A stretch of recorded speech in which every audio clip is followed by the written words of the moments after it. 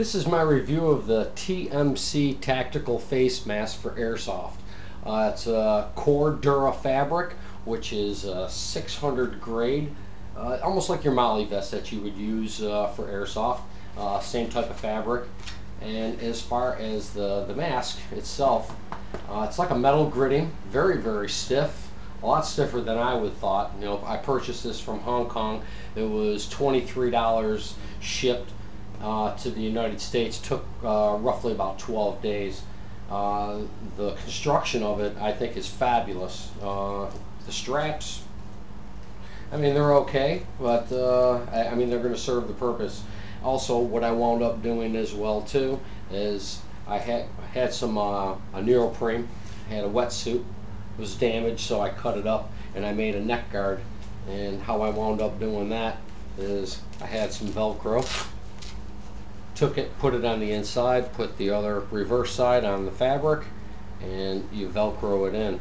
I will demonstrate on how this is put on so you can see what it looks like.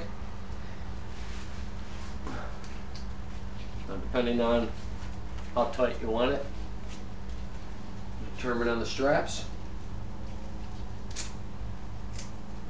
I like it just a little taut, you know.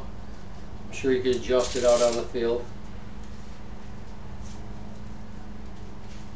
And get the mask. You can see how that looks.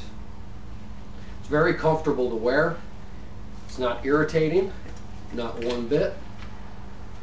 And what's nice about this compared to the version 1 is the version 1 didn't have ear protection whatsoever, and it didn't have this mesh or material on here like you find on your Molly vest. I forget what you call it. Well, anyways, it was just basically the other style was just all mesh.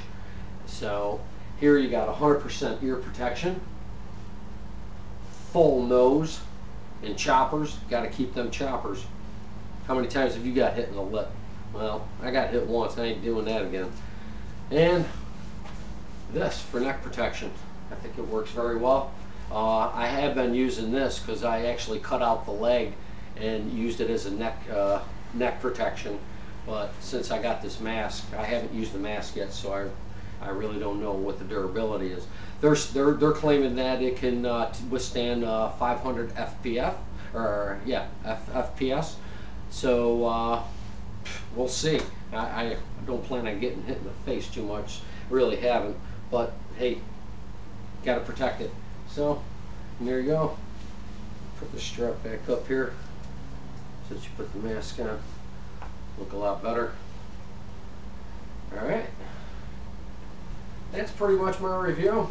I'd give it a shot for 23 bucks compared to the $18 the version 1. You got to protect everything you can. You never know who you're playing against.